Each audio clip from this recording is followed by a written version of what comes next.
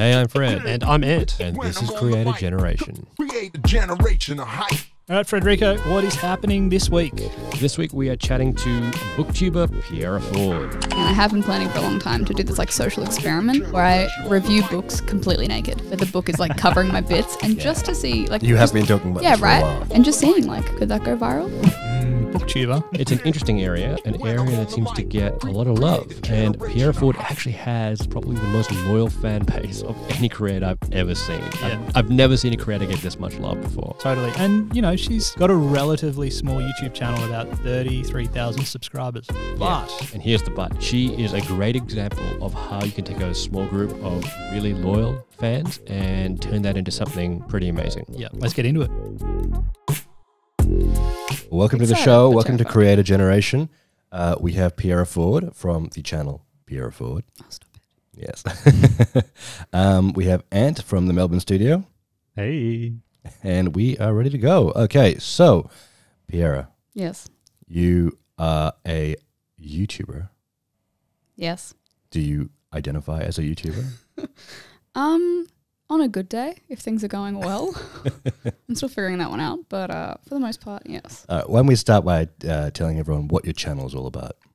Oh, mate, okay. Basically, I do like book reviews and book-related content And under booktubing. under booktubing, yeah. That's right. What And type of books, Piera? Maybe let's get a bit more specific. yeah. I There's a read lot of books. and review mostly adult fantasy and young adult fantasy, with the occasional sci-fi thrown in there. And why did you start that? I read a lot of books. I read a lot of books as a kid. I didn't have many friends as a kid. And yeah, kind of that just continued onto my adult life, and I realized that there's a place where I can make friends and talk about books. No, Hence- the not having many friends carried on into your adult life? Yeah, no, that's a running theme. Fair enough. Okay. Cool. And how long has your channel been running for?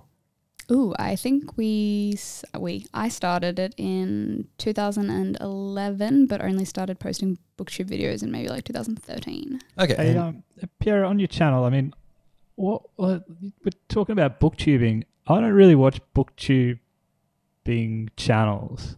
What the hell's a booktube channel? Maybe let's what's the difference there? Like, what's going on a booktube channel? What are your videos like? So there's kind of, I guess in the booktube community, there's kind of like 7 or 8, I guess not topics, but like kinds of videos that you can get. Like you can get a review, which is literally just someone who's read the book reviewing the book, whether it's a spoiler review or a non-spoiler review. You've got things like hauls and unhauls, which are literally people just being like, these are 30 books I bought this week. Here's what they are. Or unhauls being like, these are 30 books I'm getting rid of.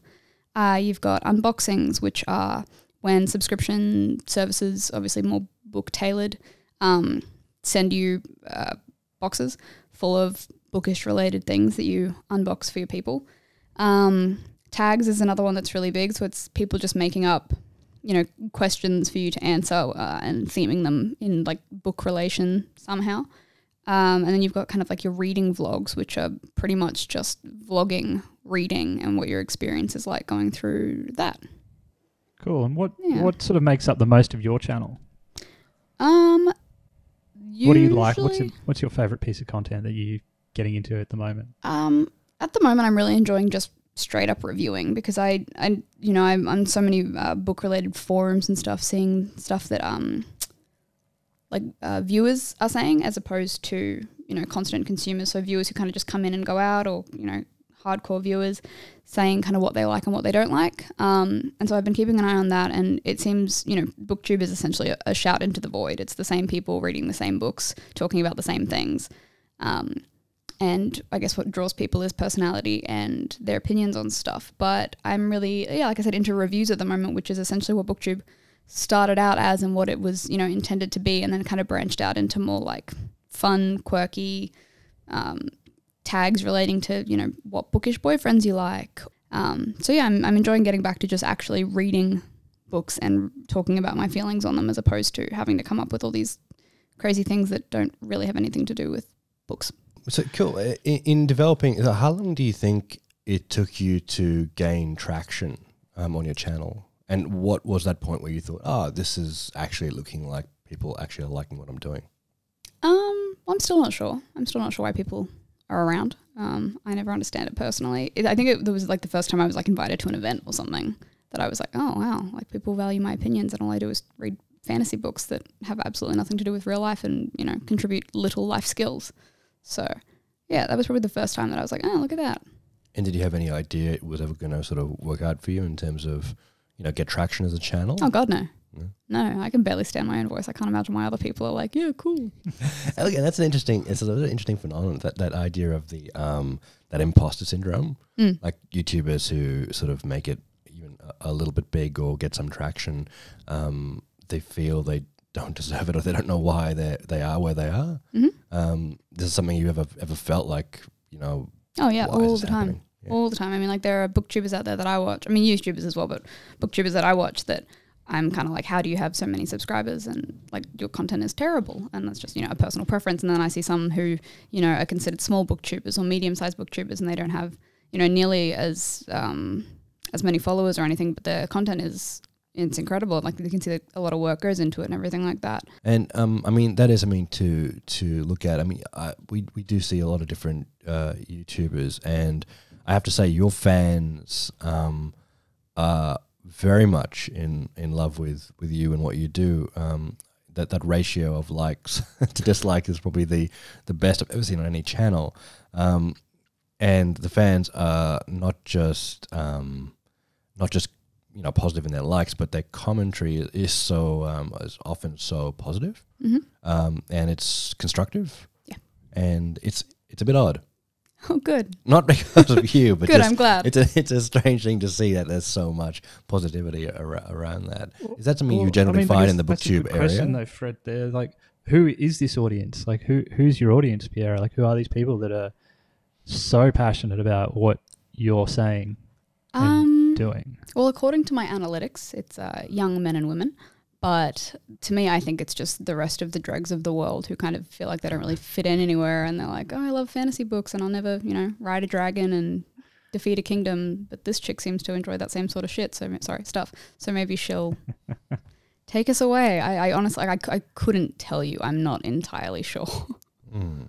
Is that your, you know, how a lot of creators have names for their communities? Is that what you call them? The dregs? I definitely do not. That's actually directly from a book. So you can see the influence is wide. No, I don't. I couldn't imagine what people would be called if it had anything to do with me. It would be very weird. It would probably be something very rude. So that's why we haven't done that so far.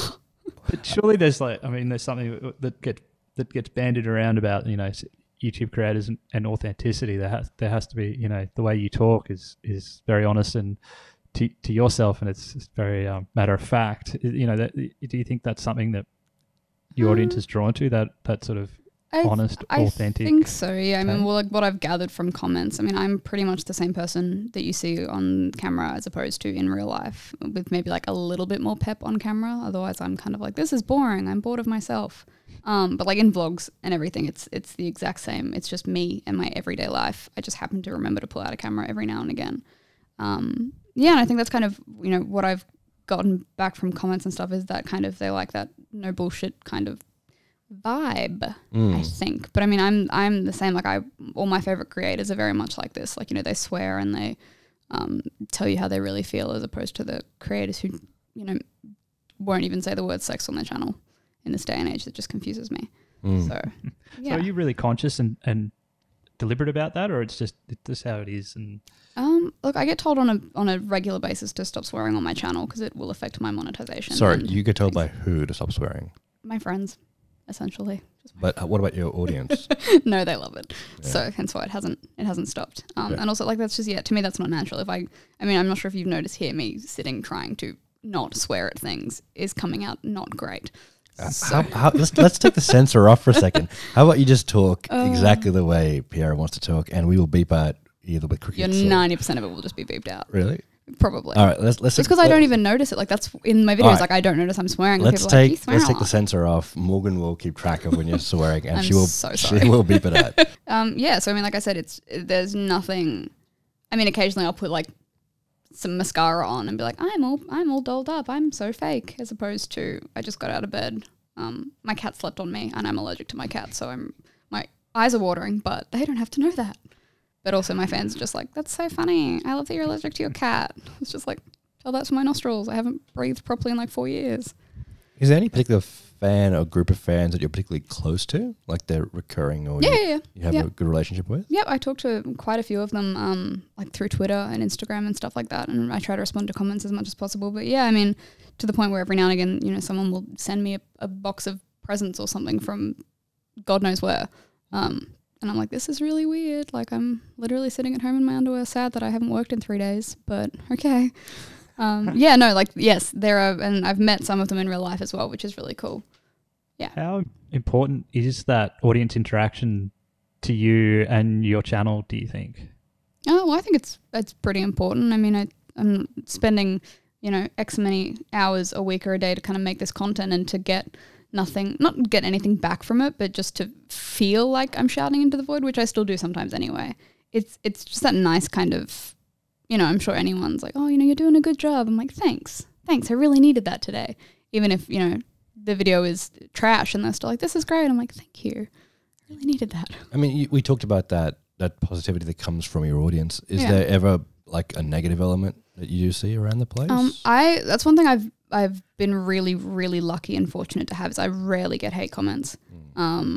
I mean, the only hate comments I ever really seemed to get were on my short films, and that was, you know, my favorite one, which I framed and put in my house, is she looks like a camel on crack. That's probably one of the best things. Yeah, I don't know. I was a 20. Piera Forde merch could go straight on the camel on crack. I don't know where it came from, but I framed it and I put it in my house. And every now and again when it pops up on like my Facebook feed, it's like my memories. All my friends share it and we have a good laugh about it because that was probably the first negative comment I ever got. I was just very confused.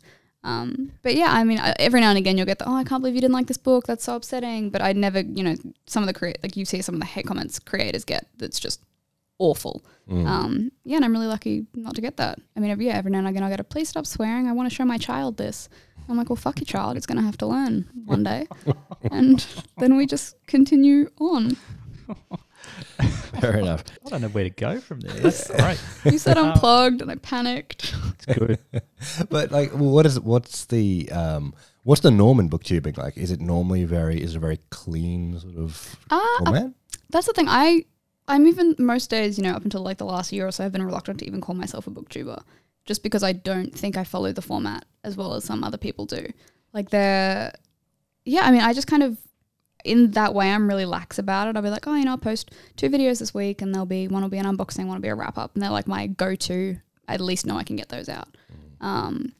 But I mean, like there are in ways, like there are, and I don't want to say like rules, but you know, if you're going to talk about a book, you have to say spoiler alert or something before you go into a lengthy discussion about the book. Otherwise you get comments like, oh my God, thanks for ruining the fucking book for me. And you're just like, well, what did you expect? You came to a review on the book.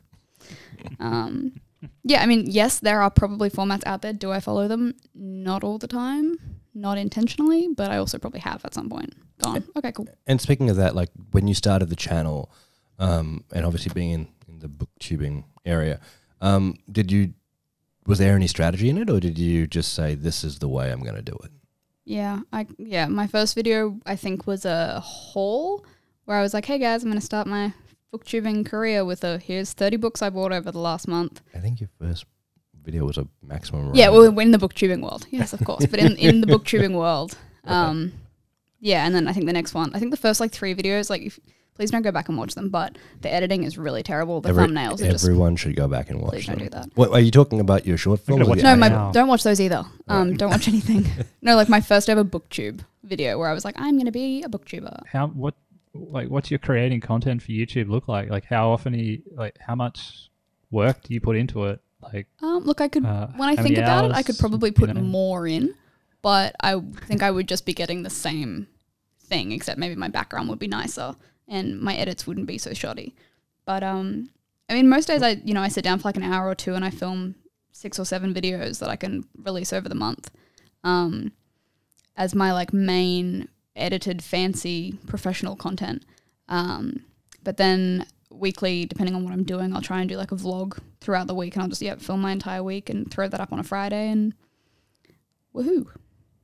That's it. And you do it all yourself? Yeah. Right.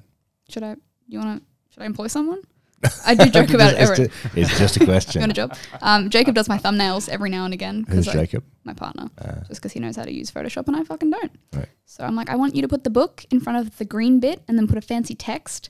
And he's like, you can do this on like Microsoft Paint. I was like, I'm definitely not doing that. So. And where'd you learn how to do all this? Well, I still don't really know how to do any of it, to be honest. I know how to turn my camera on and how to find focus. I had to learn how to use a microphone and a ring light and how to make soft focus in the background and hard focus on my face. But yeah, I mean, like I went to film school, so I knew my way around a camera, or at least an iPhone. Editing was harder and trying to find my style of editing. And that's an interesting thing, right? Because booktubing, typically the format, it's quite quite long videos, right? It's like 30-minute videos. Yeah, I'm sitting through that. And it's generally just all words, one single shot. It's one of those really rare formats. Like even vlogging, there's a little bit of variety, but with these, it is just like almost like a stream of consciousness, blah, blah, blah, blah, blah, blah, and it's so watchable though. The people who love it really, really love it. I did a live stream once where I unpacked my books in my new house for 2.5 hours, and people watched that. Yeah, and I have no fucking clue why. And you don't use anything like a teleprompter or anything like that. No, God, no. No, you just probably be getting more work if I did. Less swearing, more kid-friendly channels. My sisters aren't even allowed to watch my channel anymore. So. Oh, really? Yeah, Mum banned them. They're on it, but they're not allowed to watch it. Nice. Mum, if you're listening, don't you know I'm forging a career? And then when I'm a millionaire and you're like, oh, help me, I'll be like, no, you wouldn't let my fucking kids watch my video. No dollars. You ever had a video that's done really well that you never thought would do well? Any of them, all of them, every single one. How about your famous blue balls video? I don't think that did that well. Yeah, they did pretty well. Should have done better. Yeah, I think that was one of the ones where I was like, this will be a funny title. Like, this will catch people off guard. They'll be like, oh, shit, that's such a Piera thing to say. Yeah, I mean, like, the ones that I don't think are going to, I'm like, oh, this is just, funnily enough, on BookTube, a book reviewing platform, book reviews get the least amount of views. Yeah. That is an interesting. It's ridiculous. Yeah. Like, you're literally there to review books, but people would rather watch you unbox Soap Dick than talk about a book. You understand why people click on that, don't you? Please insert a photo of the Soap Dick. Soap Dick. Oh. It was purple and sparkly. Like I said, I don't watch much booktubing. People thought it was a dildo to that. start with. Right. So if it makes you feel any better. Yeah, it's made for it. Have you ever had a viral video? Fuck no. No, you've seen the shit I make. None of that is going viral anytime soon. Although I was planning, and I have been planning for a long time, to do this like social experiment where I review books completely naked. But the book is like covering my bits, and just to see like you have been talking about this for a while, and not even not drawing attention to the fact that I'm nude, like not having the word naked in anything, maybe like the thumbnail. I'm definitely never going to do this because I definitely don't have the self-esteem for it. And just seeing like, could that go viral? I think it probably would. I would never do that though. I think you'd have issues from like a monetization point of view. For sure. But it would be a pretty popular channel. Just to be like, oh yeah, all right, well, good to know what people value these days. Yeah. Well, if anyone's got the guts to do it, Piera, I think you probably do, even though I don't know. Just probably depends on how you get out of bed that day. If I get out of bed that day, hey, fuck, I could just do the review in the bed. Yeah, no, it's Didn't you do that once, like reviews from bed? Yeah, no. Or review something, you just went. I did my bed for the whole video. It's just the story of my life. I'm sure. Yeah, I read a lot in bed, so I assume a lot of my reading blogs are in bed. Or I did like a piss take of my reading routine, because you know how all like the lifestyle bloggers do like my morning routine, and it's like I get up and I meditate and I drink baby virgin tears and stuff like that, and it's real sweet and like relaxing, and then I do mine and it's like, yeah, I fucking chug a bottle of Coke, I chuck on my ugliest clothes that I definitely haven't washed in like a week, throw myself into bed and fuck around for like an hour before I actually do any reading. Okay, what came before the BookTube videos? So originally I created my channel to make short book to film adaptations, specifically for a book called Maximum Ride.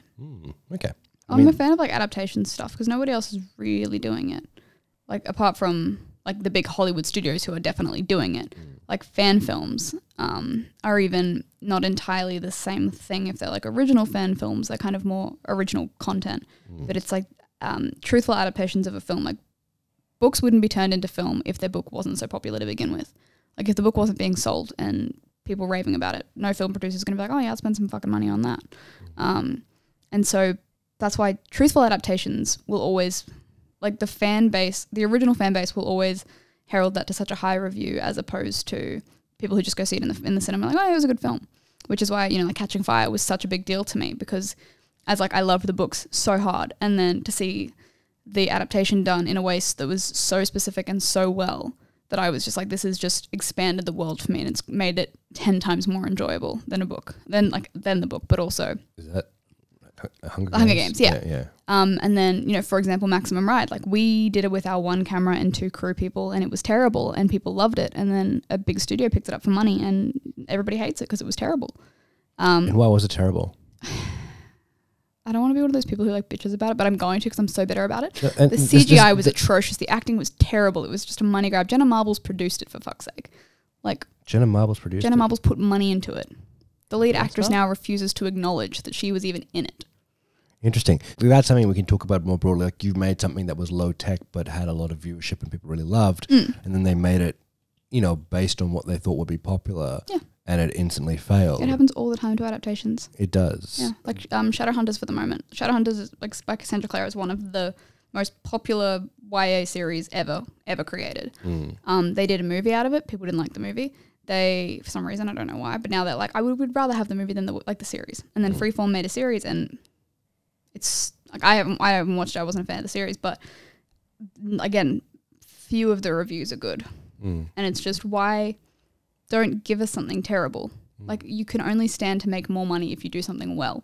If you look at it from a business point of view, is it not done well, or is it that they can't connect with the audience in the way everyone the book has, or the maybe the bits like of content have? Yeah, I couldn't tell you. I mean, I understand. As a filmmaker, I understand having to change things for film reasons or money constraints.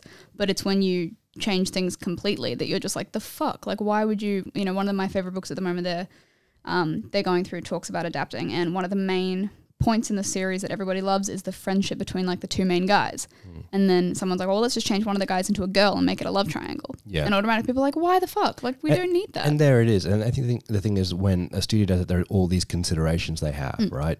And that they have to bring into it. And that it just starts chipping away that authentic element that connects with the audience. Whereas when you pick up a camera and you recreate a scene, it's what was real to you, and often what was real to you was real to the audience, and there's nothing else you're adding to it, and there's that element there. So, I mean, that's a lot of that authenticity from, it's why people love YouTubers, right? There's that thing is that they connect directly with what the YouTuber's saying and how they're saying it, whereas with big productions, there are like a million people talking about different things, and it loses that feeling.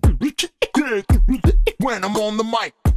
Fred, let's take a quick break here and just give ourselves a big plug. We are super excited by this new initiative. We have created the Changer Creator College. The Creator College, quite simply, is a place where you can get a whole bunch of online courses, including our brand new Accelerate course for YouTube, designed to help emerging and new creators become even better on the world's biggest video platform. The reason we think it's pretty good is that it's not just our opinions, but the opinions of a bunch of really great creators and experts coming together to give you a very logical, structured course.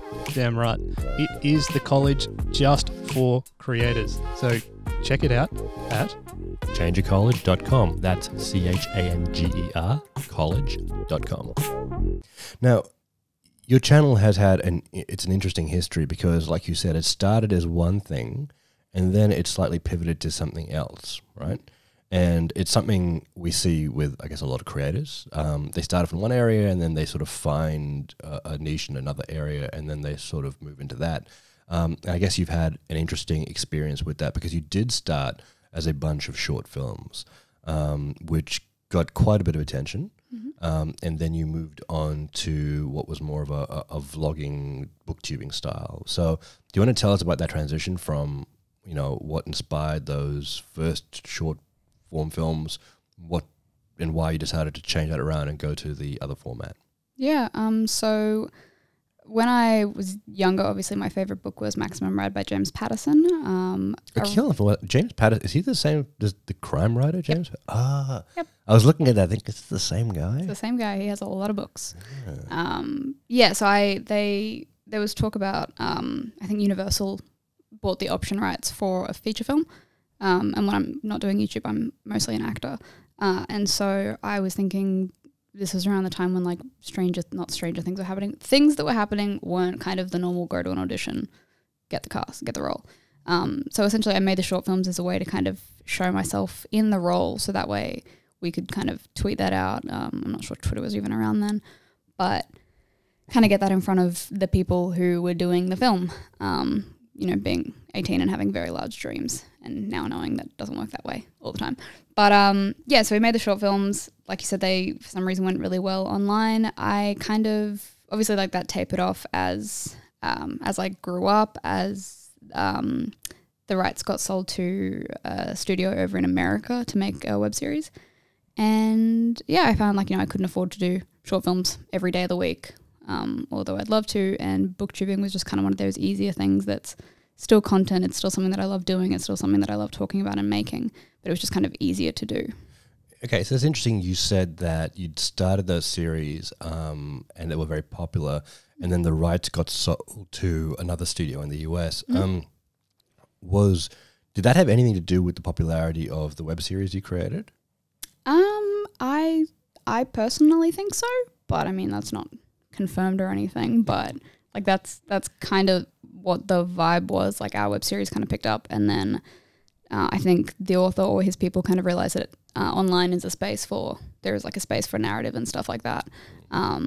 Because the guys who picked it up, optioned it for our web series and kind of got onto us and asked kind of how we did it, what our stuff was about. So they made contact with you before they went ahead. Okay. Yeah. And how did that web series go when they made it? So I think they originally were making the web series, and then I don't remember the specifics, but it got picked up and extended to a feature film, because I know it was on Netflix for a while there. And it is a film. It's definitely a film. What do you think of that film, Piera? I'm not a fan personally. Are the fans? I don't think I've seen one positive review, but I am also old and bitter now. Old? How old are you, Piera? I am 25. Very old. Yeah. Very bitter. Okay, fair enough. So you stopped with the short films, and you wanted to go more into booktubing. Was it like was it like a necessity, or was it just a lack of options? What was the reason you went into that?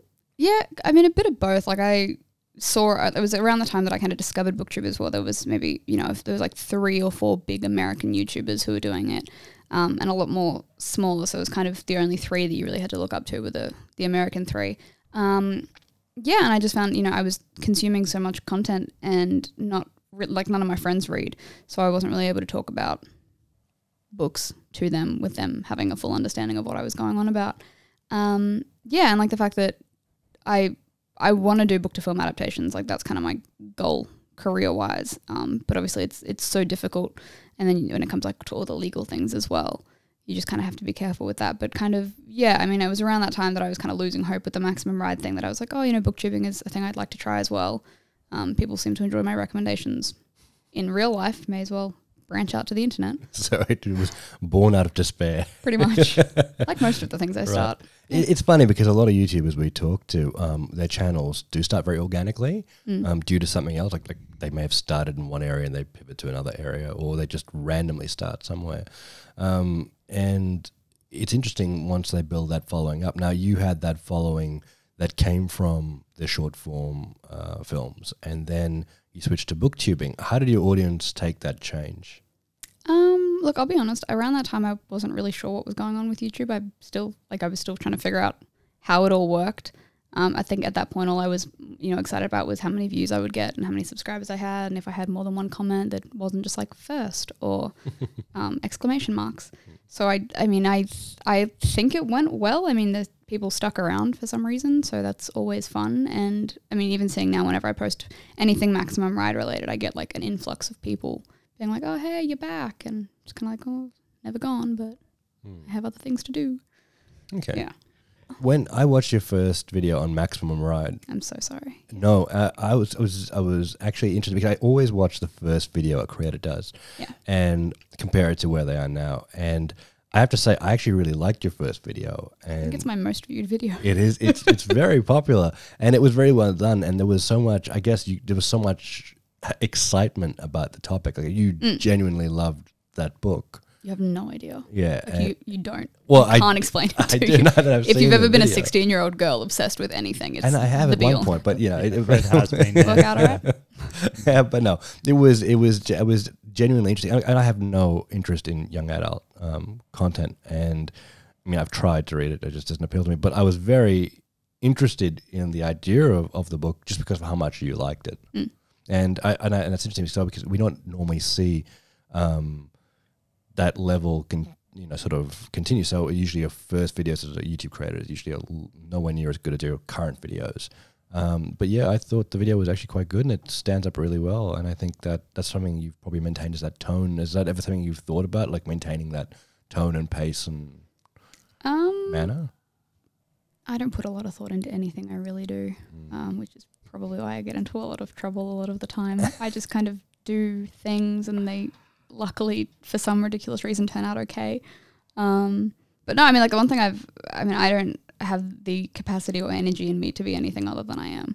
And so that means like, I'm not doing fashion reviews or makeup looks that aren't, character related. And I think that's largely why my viewers like me so much, because they know when you come to my channel, you're getting a specific kind of vibe or tone, as you said, as opposed to being like, oh, is she going to post like a mukbang today, which nobody really cares about. So, well, that's one thing. You have been super consistent from that first video till where you are right now. Yeah, nothing. And you do changed. about 3 videos a week.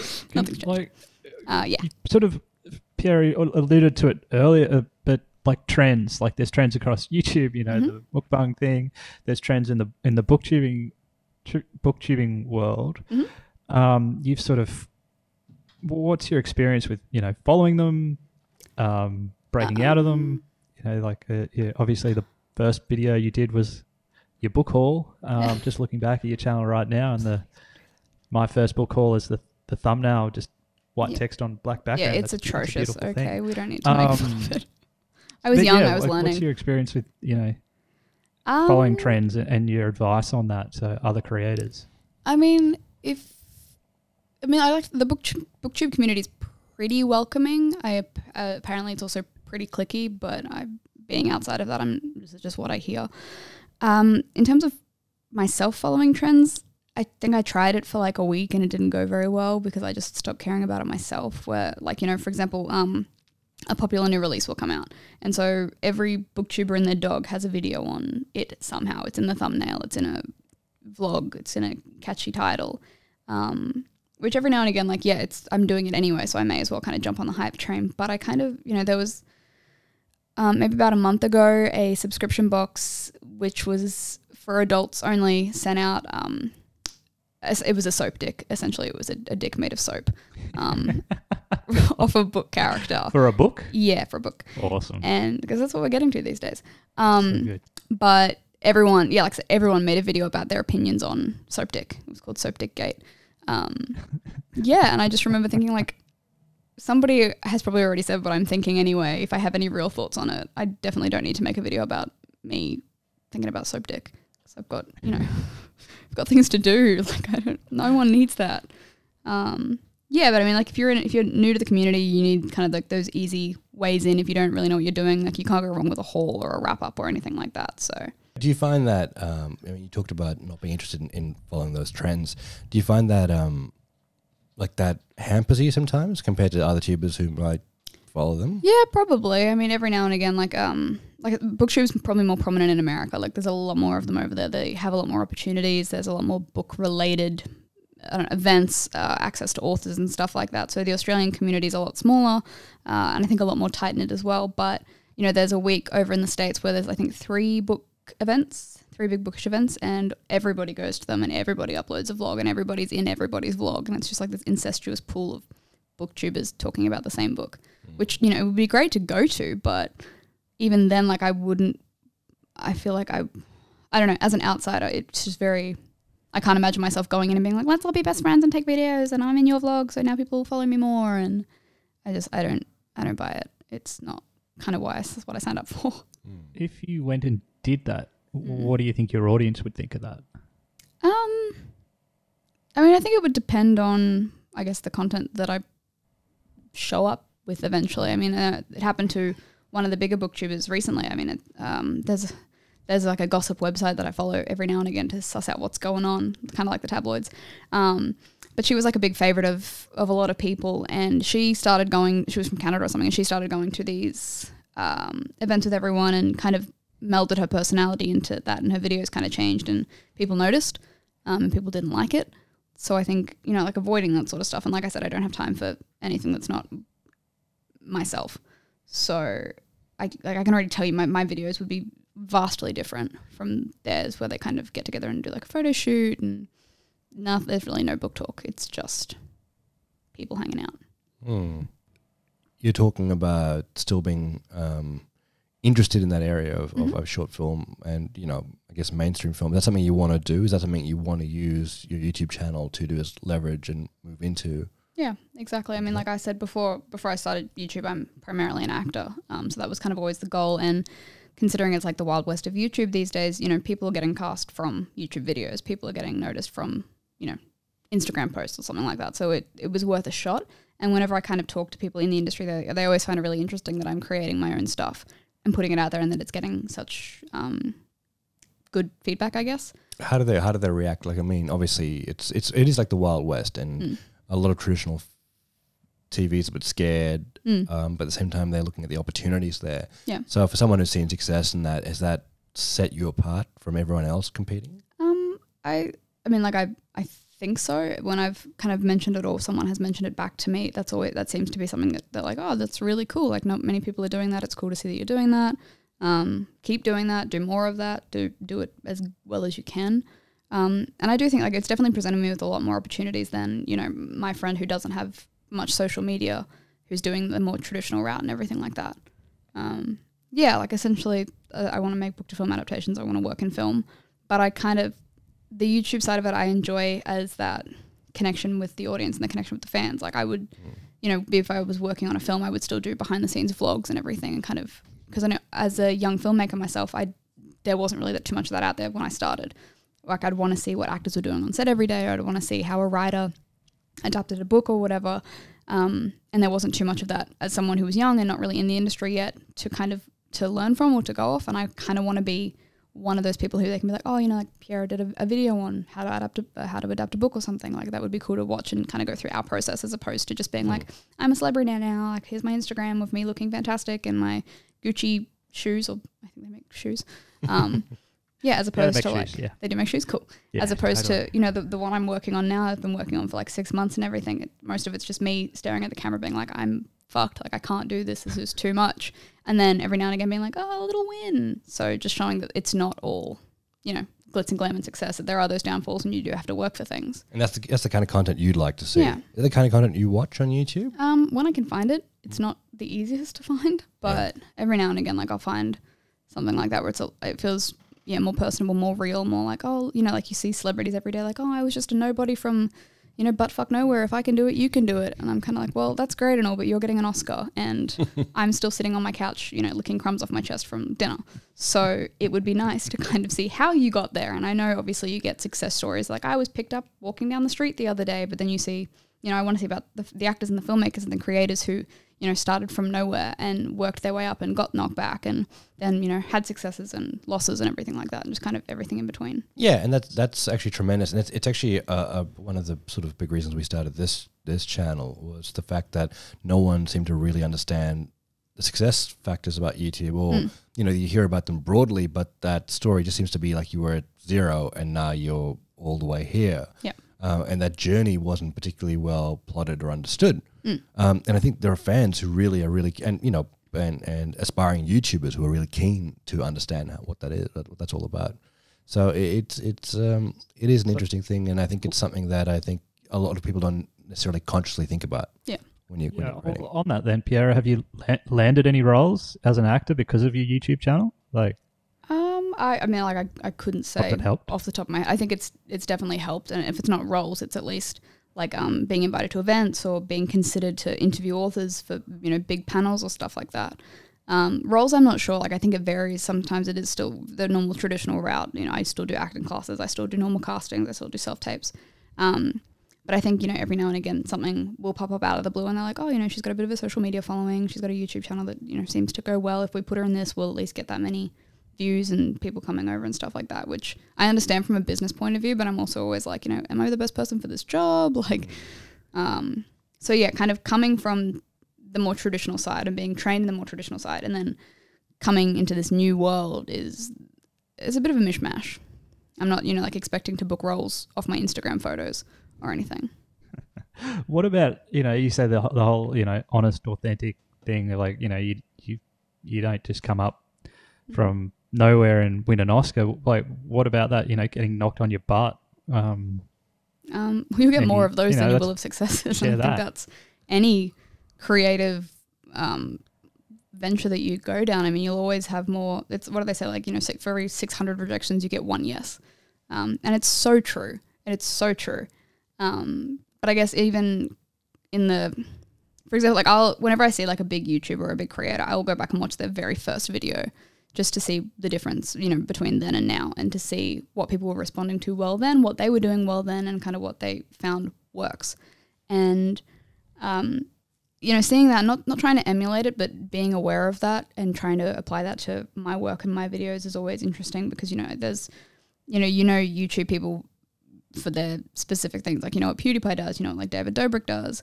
And I'd love to be, on that same sort of level, but it's obviously like BookTube is such a niche thing that it's, it's never going to be that big. I think the biggest BookTuber has like 230,000. And if you compare that to like a makeup guru who has like 6 million or something, it's very like, that's what we consider big is 230,000.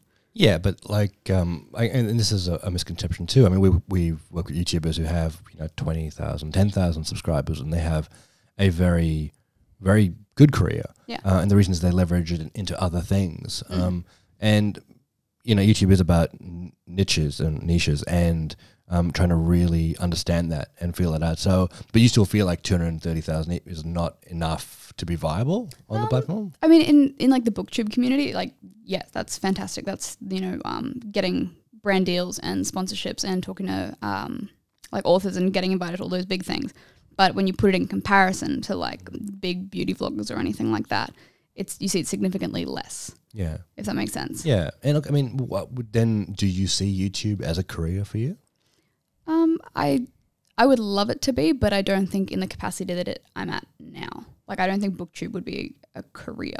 Like, it would be a fun, like, I still get to do, interview authors or host events or, go see things, but it's not what I want to be kind of known for. I feel like I could do more with adaptations and film work, as that's more my strength. So how do you think you're going to use YouTube to get into that?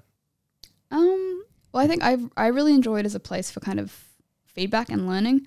Like when I do, because obviously, like I said, adaptations are where I want to go. But what makes me think I can do an adaptation better than Universal, who has like $1 billion and 1 million people who've been working for years, and just trying to figure out what people like of what I can do and how that could be applied more broadly, I guess.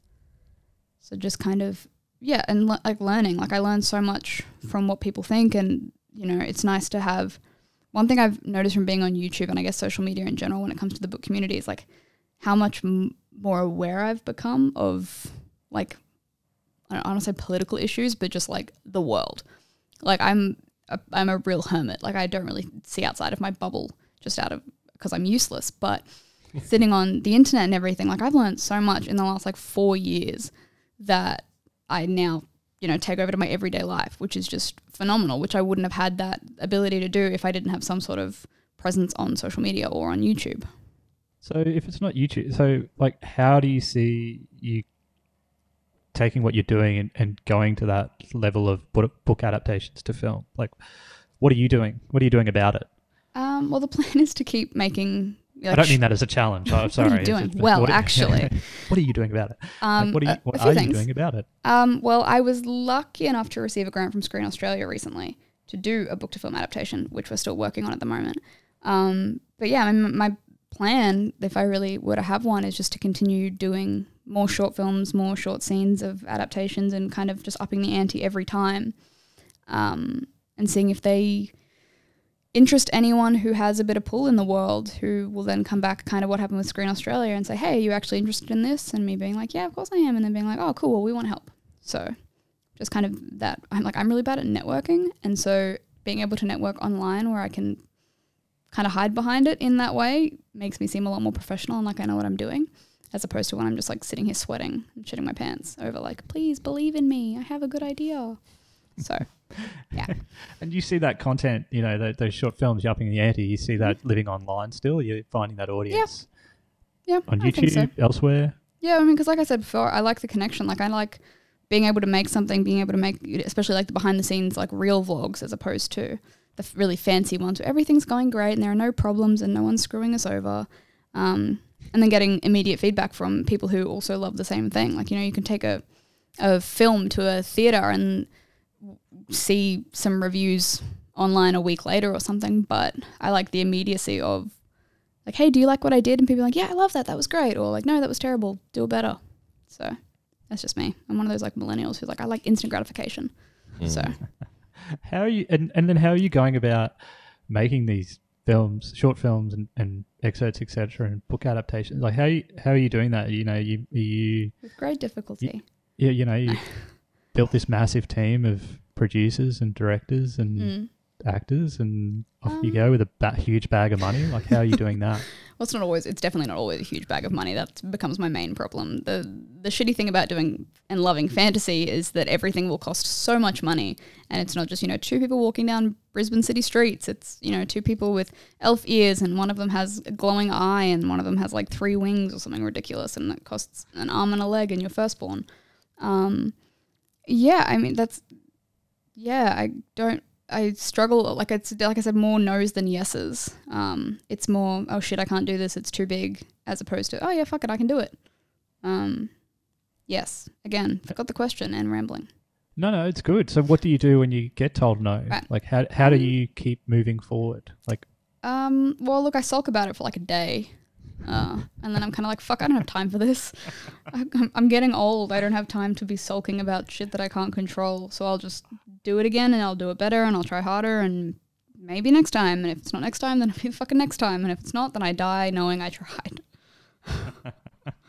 So just really motivational stuff here. And self-belief is that the short answer. Oh, look, I don't even know if self-belief is a thing. I doubt myself daily. I get out of bed and I was like, nah, you've done that wrong. So it depends on how I wake up, when I feel. Some days I wake up and I'm like, I'm going to channel, you know, my favorite badass female assassin. I'm going to take on the world and I'm going to kick the patriarchy in the face. And other days I'm like, I'm just going to stay in bed and pretend I'm like a slug and just not move and have my partner feed me and my cat sleep on me and just, you know, consider what it would be like to be like a non-sentient being and whatever. So it's great. Like it really varies. It's 0 to 100 real quick.